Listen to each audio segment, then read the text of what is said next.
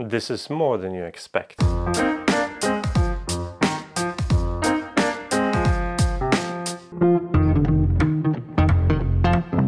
guys! Today I am super excited because I'm going to show you what the M5Stack UnitV2 is all about. It's a super cool device. Now, if you watch me for some time, you've probably seen a device like this from M5Stack, but unlike the past device, the M5Stack C++ that I've reviewed and told you how you could use it in this video, this isn't ESP32 based. Inside there's a proper computer. You have Cortex A7 1.2 GHz dual-core processor with 128 gigs of RAM and storage of 512 megabytes. And apart from the camera, you've got a separate core for AI processing, which means this little baby is capable of AI vision. And that means it will do all the calculations for you, and all you have to do is just grab that data and send it to your computer for, well, to use it. I didn't actually believe that all the processing is done inside this tiny little thumb-sized device. And while there are other and more powerful solutions for AI and vision, well, you have to give it to the M5Stack. This is probably one of the most compact ones and also one of the simplest ones to use. Like, I'll show you how simple it is to get started with AI vision. But first, as usual, let's take a closer look at the device. It's exactly the same form factor as previously mentioned M5Stack C++. You will see a familiar Groove connector at the bottom, accompanied by a USB Type-C for connectivity. This port will also act as your network card, as this is how the device sends the data from its computer to whatever computer you're going to use to process that data. There is also an integrated card where you can store the pictures and an additional button that you can use. Despite such a small size, you can even find a fan in there which keeps the entire device cool. Inside you will also find two different adapters, one to connect this to a tripod and the second one to make it compatible with Lego blocks, which opens a lot of interesting opportunities. M5Stack asked for $75 for this device, and to be honest, it's not that much considering what the device can offer you.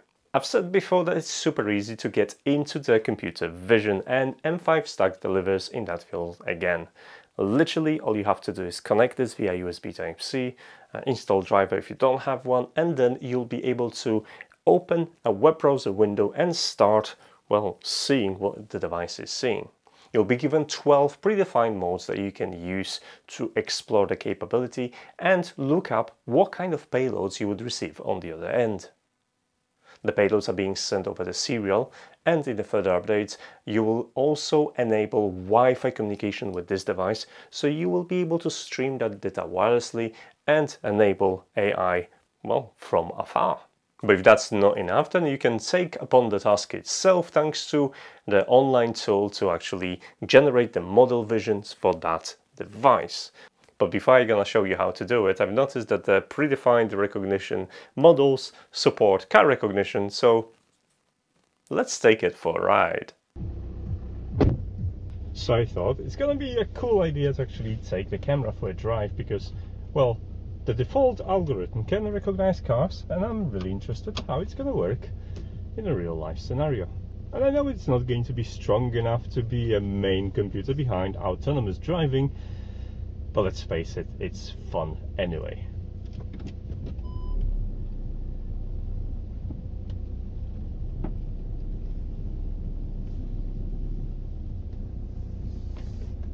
Now let's go and find some cars. It's Sunday, so it's gonna be slightly more difficult than usual. As you can see, it won't be competing with autopilot anytime soon. However, I was quite impressed with how actually well it did it, and even the data stream wasn't that choppy, so kudos to UnitV2. Now that you have an idea how this thing works, let's try to teach it something new. In order to train this with a custom recognition model, you have to put some elbow grease. Now, you have to submit a minimum of 30 pictures of the object you're going to train. Now my advice is to use a similar resolution of the images that you're going to be recognizing with the camera. That way your detection settings can be much more accurate. Now after a while I've tagged all the pictures and annotating them and selected the objects I wanted to train, in this case M5Stack C+, and then after 10 minutes or so I had a ready model to upload into the device. Now in my experience, changing that file name caused the device to reject the file, so I stick to original name and uploaded the training model. And as you can see, the device was recognized even though my pictures were probably way too good for the training purposes. I should have rescaled the pictures to make them look a little bit more like what this camera would see. There's one more thing I should mention, which is Jupyter Notebook or IDE. This is a cross between an online notebook and development environment, which you can access by switching a website generated by this small device. The idea being that you can access or generate new scripts for this device and change the behavior of the camera and how it interacts with environment. Now it's probably not the best way to program this thing, however for quick edits it's very handy. There is probably 1,000,001 ideas of how you can use this in different automation projects. One of the more obvious being probably a smart doorbell, in which you can recognize people, recognize faces, but also, if you train it well enough, you could possibly recognize couriers or mailmen. So if you're interested in AI and computer vision, you probably want to stick around, because in one of my next projects I'll be using this and showing you from, well, the start to finish how to train it up and use it for custom automation scenarios. So I really hope that you enjoyed that quick look at M5Stack UnitV2. Big thanks to M5Stack for sending me this unit so I could take a quick look.